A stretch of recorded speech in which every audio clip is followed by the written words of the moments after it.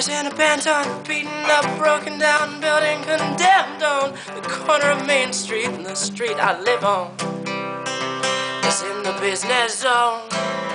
But no one has no business there, and I can't help but wonder as I pass under the interstate bridge if whomever lived there before my time would even stop to spare a dime for the old folks who don't have a job anymore, 'cause there wasn't no business inside that store, and it fell into disrepair the day that nobody had to go there anymore, because the neighborhood low-cost discount retail department store moved in next door,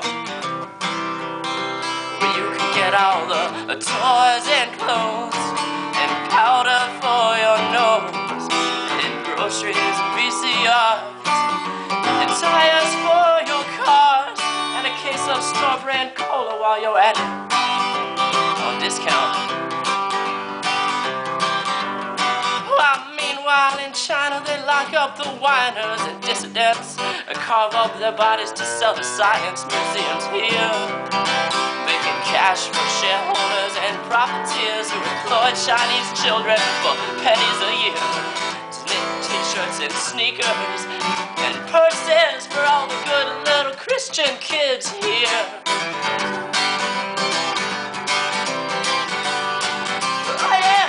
And the bus driver just keeps preaching to the riders while the walkers keep on walking. The talkers just keep talking about nothing at all, so I pull my hat down over my head, 'cause I'm hours and miles away from crawling to bed, and I know that would not change anything anyway, 'cause even if I didn't get back up, all the people that bother me so much will just keep on doing just what they do, and if you don't bother them, they won't bother you.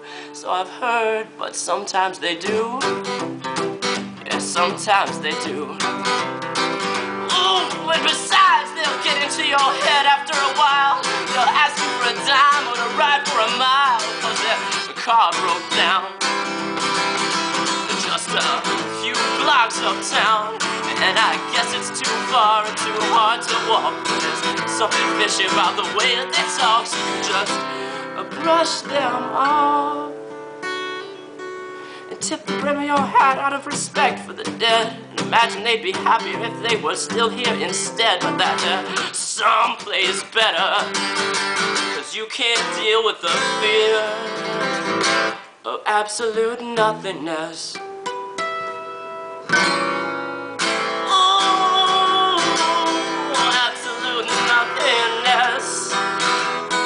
And the void that existed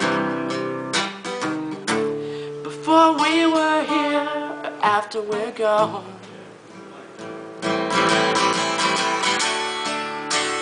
After we're gone.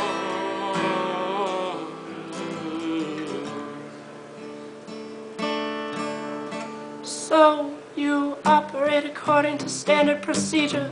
Stuff your face while all your features expand and become more exaggerated until you're just a caricature, and you're fated to pass into history as just one more louse who used to sit on the couch, and that's about it. Just a lifelike parasite with whom I don't feel so good about sharing my air.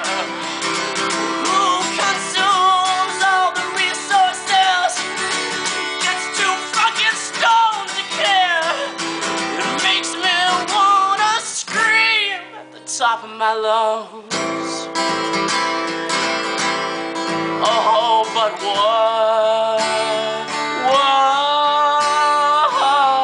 what would that get done?